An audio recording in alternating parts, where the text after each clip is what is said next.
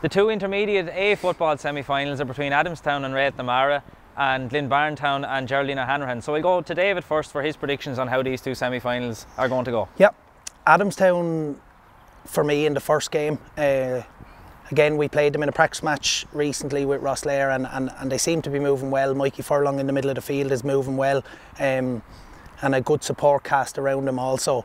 They're obviously not so long ago they were in a senior final, so I'm sure they're hoping or expecting to get back up to the top intermediate grade this year. Again, Réalt probably want to move up the levels again, back to where they were maybe 10 years ago, but I'd say they might have to wait another year for this year. For the other game, Glynn-Barntown for me, they seem to have a lot of players that have senior experience there, like Michael Doyle, Shane Wilde played last year senior, so again they look to have a strong second team, so to speak.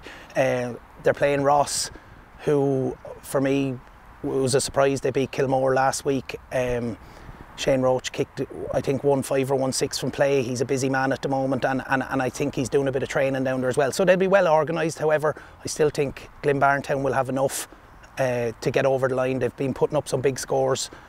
So for me, it's an Adamstown-Glynn-Barntown final. So Adamstown and Glynn-Barntown for David. Colm, how do you see it going? Yeah, I'd probably agree with those predictions. Although, just Mernagh, they had a great run last year and they have maybe a bit of momentum behind them. Pat Noctor is still knocking over the scores. I'm not sure what age he is. John Nolan, I'd know very well. I'm not sure if he's involved with the football. I know he was with the hurling. But they'll definitely be ready and up for it. It'll be a big occasion for him. Adamstown, they'd be tried and tested and they've some strength down the middle of the field and straight down the field. So probably experience alone would lead me towards Adamstown with Brendan and Aidan involved. The Glynn game, I'd fancy Glynn. I think they've a lot of firepower, lots of senior experience. You know, with the Dials, there's 4 of them, I think, playing, and a great addition, I suppose, is Gary Delaney coming back from his soccer exploits.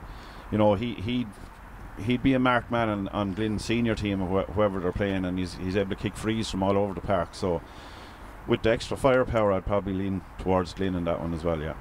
And finally then, Brian, what would you have to add then to what the lads have said? Yeah, not much to add. Probably a slight bit of variation. I'd kind of be expecting maybe to see an all New Ross District County final.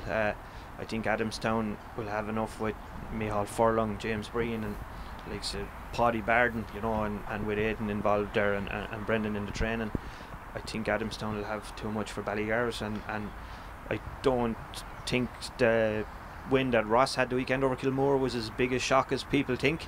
Ross are fairly strong, and as David touched on, Shane Roach scored 1-8, 1-6 from play, I think, from full forward, and the two Crowdles either side of him in the full forward line, like that's a serious full forward line for that grade of football. So my prediction for that is an all Ross District County final. And finally then, I think I'll have to agree with the three guys here in terms of Adamstown and Ballygarrett. I think Adamstown will probably have maybe too much there.